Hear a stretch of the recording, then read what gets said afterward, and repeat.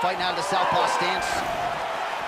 All right, so here we go with round one as we get this rivalry matchup underway. These fighters, of course, do not like each other.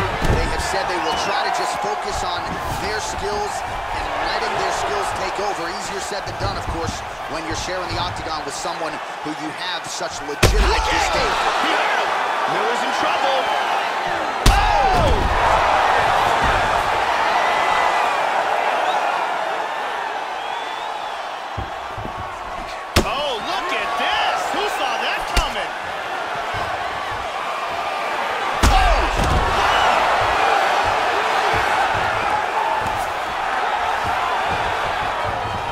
Goes in and secures the takedown. He's got full mount here. Took the back mount. He's back to full mount again. He hip escapes. He's out of the full mount. While working pretty effectively from the top here. Nice ground and pound by Miller. He lands a big shot from the bottom.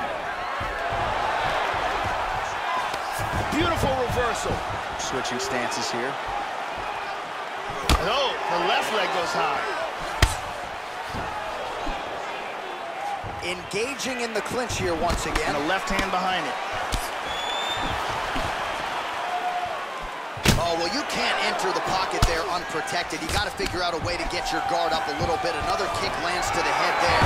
And let's see if he and his corner can make the proper adjustments defensively to avoid any further head kicks here in this fight. Another shot. And he completes another takedown. Back up again. Caught him with a punch. The stance switches continue. Back to southpaw. Oh, he missed that kick. He takes it. Oh! Landed a gigantic kick for the knockout. Oh, that was a no-doubter, Joe. That might even impress the likes of Edson Barboza. A tremendous kick to spell the end of the night for his opponent tonight.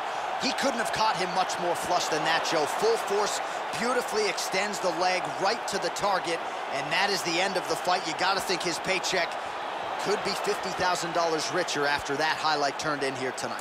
Take a look at this from a different angle. Crank right on the jaw. And there he is, all smiles. What a huge knockout he turned in here tonight. That is one they'll be talking about for some time.